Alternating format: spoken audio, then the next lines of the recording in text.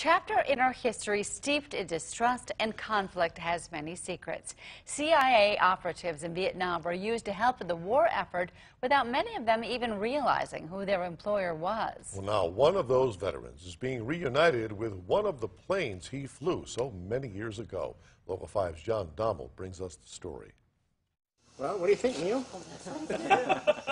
This is pretty cool. This wasn't expected. I didn't expect everybody to be here today. With only a few left in the States, finding a Dornier that saw action in Vietnam, it caught some eyes. Other than redoing the seats and the carpeting, this is the way the plane looked. I just washed it.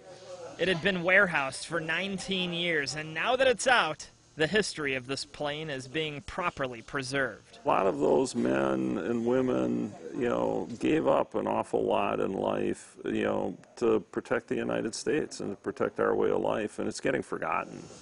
Only a few of these were used during Vietnam, and one of its pilots reunited with the warbird at long last. His job in the war was an odd one. My role during the Vietnam conflict was to fly for Air America, which was the air arm of the Central Intelligence Agency. His duties were to train pilots and open up new airstrips in enemy territory for supplies. I am, I guess, what you might call a risk taker, an adrenaline junkie. If you ask him, though, it definitely beat working behind a desk. I was 26. 2 years younger than me. Yes. A few hundred CIA agents were sent over there, with most of them being none the wiser. They didn't know they were CIA. They thought they were contract employees. They did not have a clue of who they were working for. Eventually, the light bulb came on, and you realize, hey, this isn't a benevolent organization.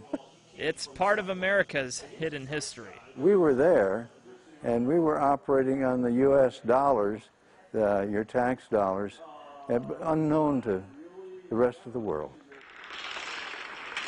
The roles of war aren't limited to the foot soldier.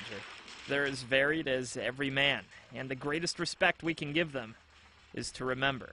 We've done it with our world wars and everything else, and there's no good reason to keep doing this other than forgetting, and they're forgetting what's happened before. Reporting in Green Bay, John Dommel, Local 5 News.